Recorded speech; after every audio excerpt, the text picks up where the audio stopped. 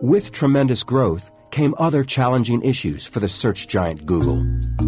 The venture capitalists behind the company, Michael Moritz and John Doerr, were pressuring its co-founders to hire a CEO. They were resistant, but they didn't want to say, we can do it. But they thought they could do it. They went through 12, 13, 14 interviews. They didn't like any of the people they saw. They visited Steve Jobs just to meet him because he was a hero of theirs. And they said to John Doerr after the meeting, why can't he be our CEO? And of course, he's going to leave Apple to do that. John Doerr, one of Google's venture capitalists, introduced Page and Brin to Eric Schmidt. At first glance, the older Schmidt seemed an odd fit for a young company where employees played volleyball and moved around on scooters and rollerblades. But Schmidt was a businessman with an engineering background, a two-for-one package. Eric had 2 PhDs and everything, so it sort of fit with their mold of getting someone that would be a technologist and not just a professional business person. You just hired Eric Schmidt. He's come over to run Google.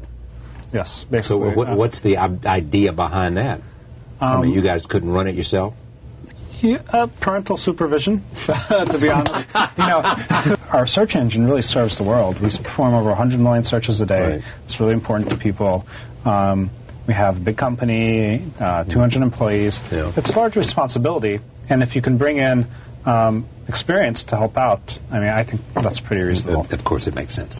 Eric is a grown-up in the room. He's in his mid-50s, not mid-30s. He's got a lot of experience.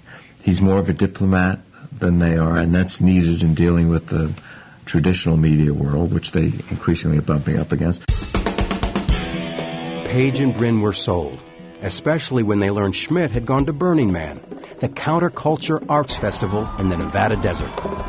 The greatest highlight of my personal and professional life, I think, is the collaboration that I have with these two extraordinary people. By the end of 2001, Eric Schmidt was Google's CEO. Page became president of products, and Brin the president of technology. The two founders still shared an office.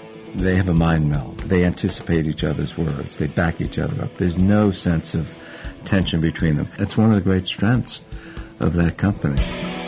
With Eric Schmidt in place, Google kept up its spectacular growth, while its rivals slowly faded away. The search engine linked to 3 billion web pages and forged a partnership with AOL, which brought them 34 million new customers. You had this incredibly profitable company. How are you going to get it to the next level? How are you going to provide the kind of capital growth that they needed? They were very hungry for more infrastructure, for more employees, to get into new lines of business. The solution? It was time for Google to go public.